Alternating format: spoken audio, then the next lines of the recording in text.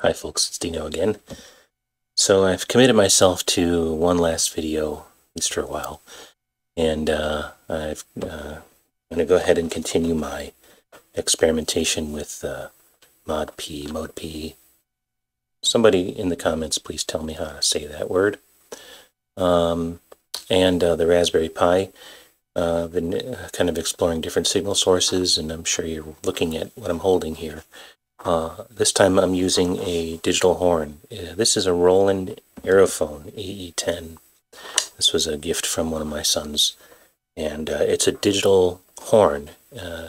It's a woodwind style horn. It plays a range of different onboard samples that are all really well engineered, to reproduce a lot of the dynamics of a horn. It's also a MIDI controller, and so other than being a member of the Cantina band, I've got this plugged into my Pi, and I'll go on to GlitchCam here, and you can see that I've got a stereo audio, actually. The device is a stereo instrument, so I've got a tip ring sleeve jack going into the stereo input of the Pi. The Pisound, I've got the same split left and right channel out cable into my workstation, but I also have this USB cable plugged in, and the USB cable is connected to the output from the Roland horn, and it's recognized by ModeP on the Pi as a MIDI in, and then it's assignable and in the software. So let's take a look at what I have laid out in my signal chain. So you can see that there's kind of three paths here, or 2.1 paths. We'll focus on the audio path first.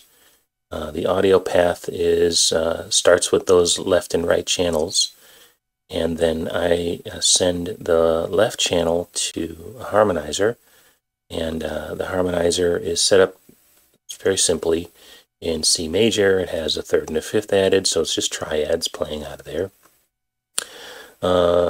The right channel is sent to a digital capo, which is just a transposer, so it's lifting the input signal by a perfect fifth, so 7 half steps.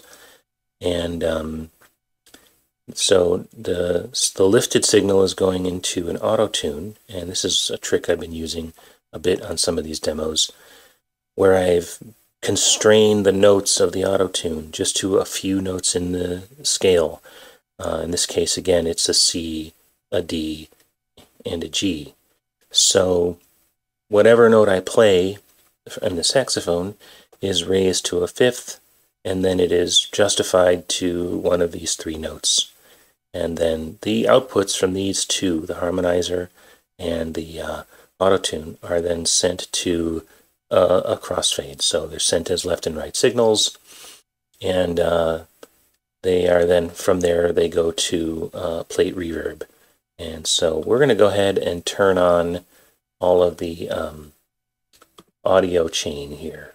So the reverb, that's not in the audio chain, we'll get to that later.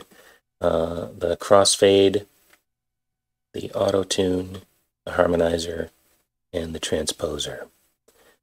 Oh wait, I'm going to turn all these off because I'm going to play the horn direct first, so you can hear what the pure tone of the instrument sounds like, which is pretty cool, actually.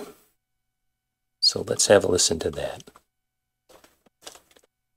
Again, this is just the saxophone unprocessed.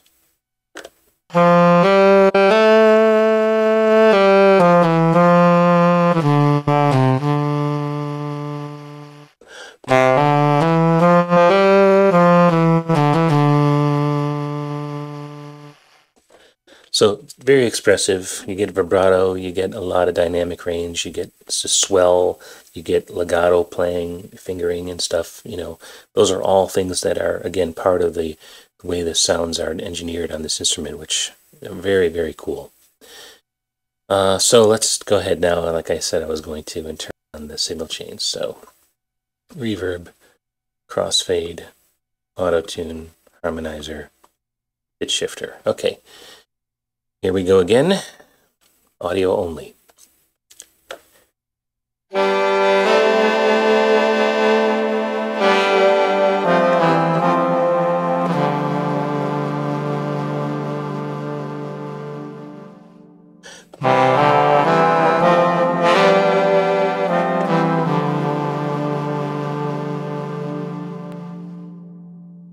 That's amazing.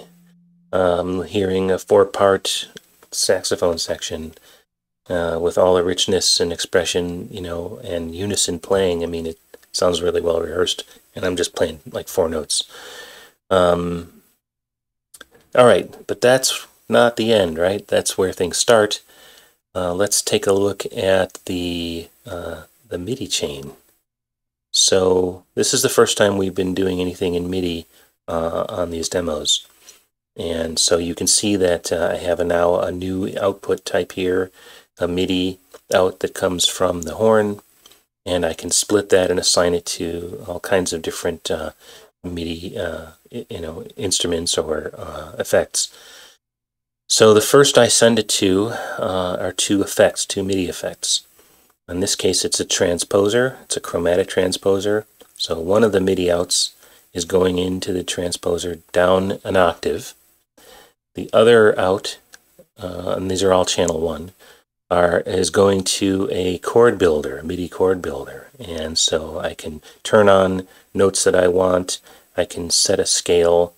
And now I have polyphonic playing coming out. Even though I'm playing a single note out of the saxophone, it's being sent to a transposer, so it's an octave below, and the chord builder to play chords as well. And then in turn, those are outputting to sound modules. So in other words, samplers or sample players, or any kind of generator. I have a bass, so the octave below is going to a bass, a general MIDI bass. It's in this case an acoustic bass. And then the chord builder is going to 2 instruments. It's going to an electric piano, and it's going to a set of synth pads. And I have a gain stage here because mixing isn't exactly the strong suit on ModeP. There isn't like at least I haven't found it. So again, somebody can tell me in comments how to do this better. But I mix as I go, set levels as I go. And then everything except the bass is going in through the same plate reverb that the stereo outs are coming from the audio chain. And then, of course, out to the mains. So I'm going to turn on everything here. So the pads, the piano, the bass, the transposer to get an octave below, and the chord builder. All right, so I have everything turned on, and I'm going to go ahead and play pretty much the same notes I've been playing, and you'll hear what this is doing. And a 1 and a 2.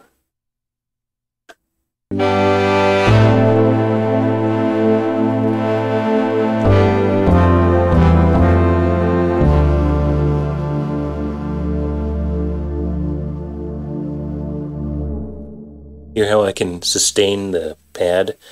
As long as I keep breath in the reed, I can actually, the MIDI is picking that up and playing notes with it.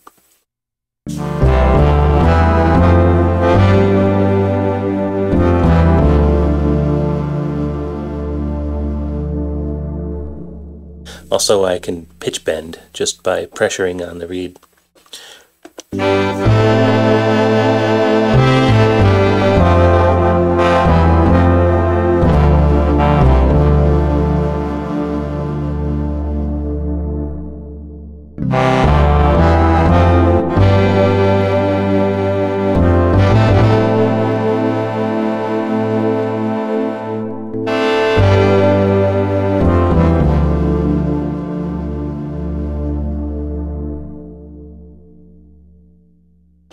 It's amazing to me.